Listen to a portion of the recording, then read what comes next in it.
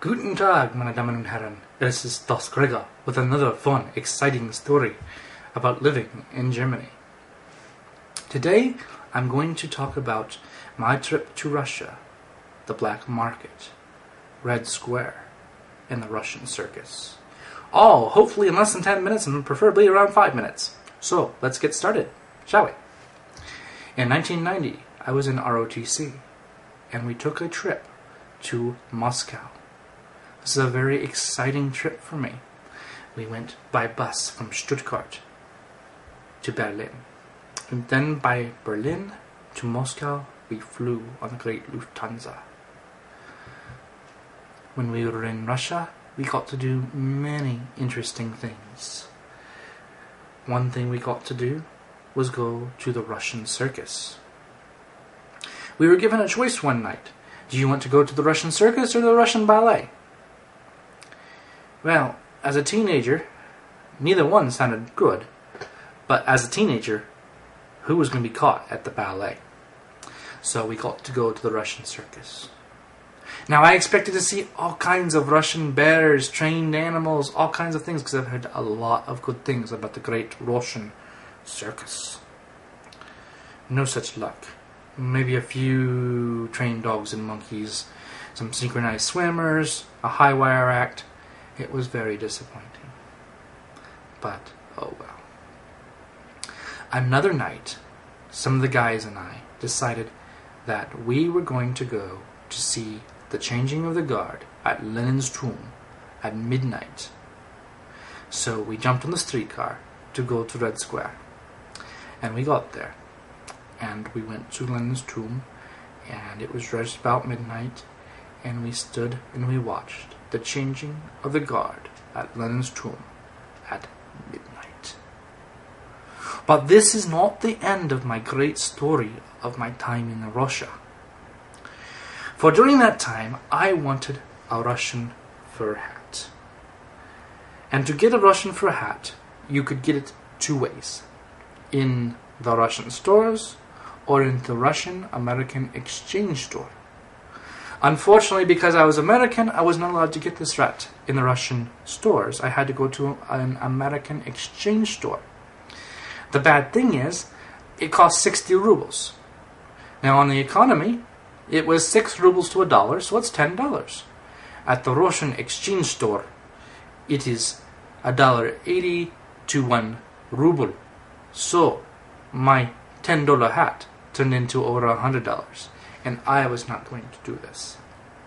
And now, back to being at Red Square at midnight. After the changing of the guard, a man walks up to us in the middle of the night, and he finds out very quickly we're American. And so he opens up a bag, and he says, "You trade with me. I have good Russian stuff." Trading was a big thing back then. They didn't want guns and drugs and all these other things. They wanted blue jeans, Levi blue jeans, very good, bubblegum, ballpoint pens, things like that, and the great American dollar. But they weren't allowed these things, or at least they weren't allowed American dollars at that time. So I look into his bag, and he has a Russian hat, exactly what I want. And I ask him how much. And he says, $10. I said, I don't want to give him $1. I don't want to give him dollars. I want to give him rubles because I know it's black market, but I don't want to give him dollars. So I say, I give him 60 rubles. No, $10. All right, fine. So I give him $10. We change. I get the hat. We walk away. About this time, Russian police, they come up to the compound into Red Square, and they stop this man. They question him, they pull out his wallet, they take out the American currency that he has, they throw him into the police car, and they circle around back to us. I'm sweating, I'm going to go to jail, I'm going to go to Russian jail. And they stop, they check a look at us, and they talk to us, they find out we're American, and 1 and 1, American dollars, Russian with American dollars that don't make, he's not supposed to. I'm surprised, but they did not arrest us. Instead, they just say some bad stuff about Americans and run off. We go back to our hotel. I'm safe. Now, This is a very interesting story to me because I've always felt that somebody is out to get me, and that this Russian hat is the cause to all of my trouble. But I don't think they're going to find me now, because nobody knows where I am.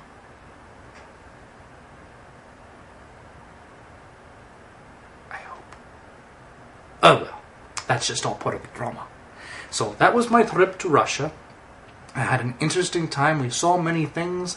We got to do many things. And it's a neat place to visit if you ever get to go to Moscow. Just to say that I've been to Moscow. The food wasn't very good there. So I apologize if you're Russian and you're watching this, because I'm sorry, the food was not very good. But maybe it's changed in the last 15 to 20 years. Who knows? But the scenery was great. The great churches were wonderful to see. Red Square was definitely something that was interesting. It makes you really appreciate what you have in the Western Hemisphere. When you see the long lines of people at stores waiting for soap and things that are so hard to get over there, that we just take for granted because we just go to any store, pick what we want, pay for it, and leave. It was definitely an eye-opener for Russia, for me. So, I hope you enjoyed my story. Maybe I'll talk about it a little bit more. Let's see if I have any questions. Until then, tschüss, auf Wiedersehen, arrivederci. Have a good day, good night, good morning, whatever you're having. Have it. Talk to you later.